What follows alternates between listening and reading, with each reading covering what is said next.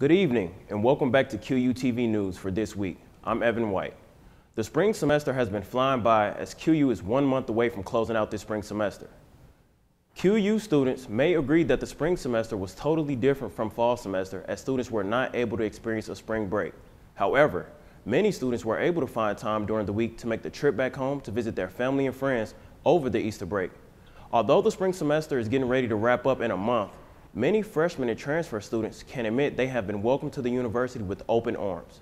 Furthermore, students have been able to enjoy their classes and their time spent at QU thus far. QU student athlete Jamari Coakley tells us about his excitement in his new sports class at QU.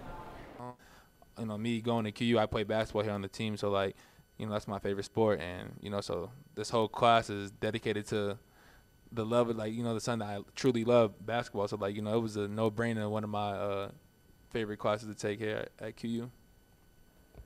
That's what it's all about. In life, it's about whatever you make it out to be and being able to work hard at what you do while being able to enjoy it at the same time. Evan White, QUTV News.